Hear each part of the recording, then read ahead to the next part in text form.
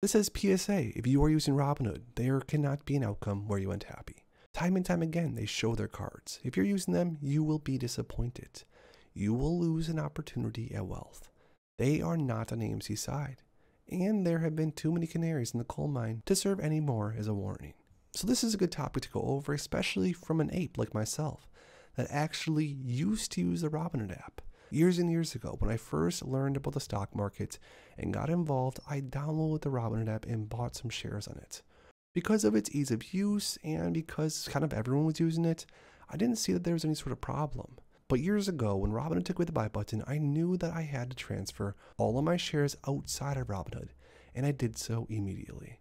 Now again, whatever brokerages you guys want to use, please do your own due diligence and pick wisely.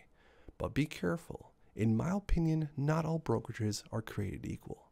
They make claims that short selling is a necessity for market discovery. But why? If it's a bad company, then people will naturally sell the stock. Why do hedge funds get to decide that a company they don't like should die? They also make claims that dark pools are necessary, because big orders could wreck the stability of the markets. Again, why? If a ton of people want to buy or sell a company, shouldn't that price reflect that? All these BS tools they invented, that they tell us are needed or the market won't work. Yeah, it won't work for them. This ape said I fight for a fair and free market for all, not just banks and hedge funds.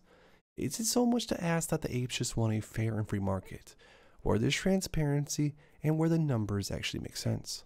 Not a single Wall Street analyst warned retail investors about SVB. Shareholders very vaporized. Yet they still can't stop hating on a $5 movie stock.